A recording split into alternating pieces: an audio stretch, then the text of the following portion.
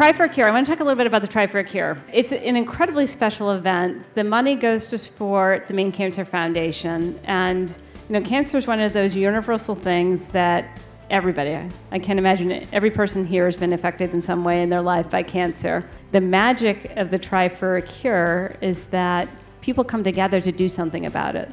And it is such a grassroots effort. And the first time you do the try, you think you're in a competition, and you quickly learn that it is nothing to do about competing. It's all about raising money for something that's really, really special. So I want to say thank you to all of the women here who participated in the past, for all of you, male or female, who helped support volunteering, giving. Anything that you do donate will get distributed to the people that are participating and then ultimately go to the Maine Cancer Foundation. Over time of the Try for a Cure, WEX has given $500,000 directly as a corporate sponsor and over $200,000 through fundraising. First of all, I'd like to say thank you to Melissa and to WEX for believing in the vision. With her and lots of other people, it takes a village, we were able to launch in 2008 the Try for a Cure.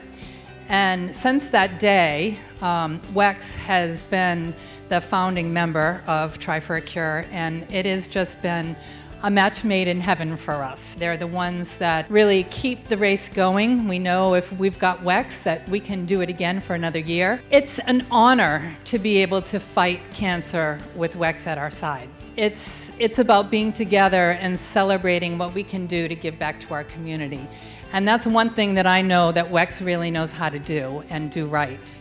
So we're thankful to have them on our side. I'd just like to toast all of you and Try for a Cure and hope that our partnership can last until we find the cure. Julie, the try is incredibly inspiring. So thank you for being the, you had the spark that created the flame that all of us get to stand around. So thank you for that.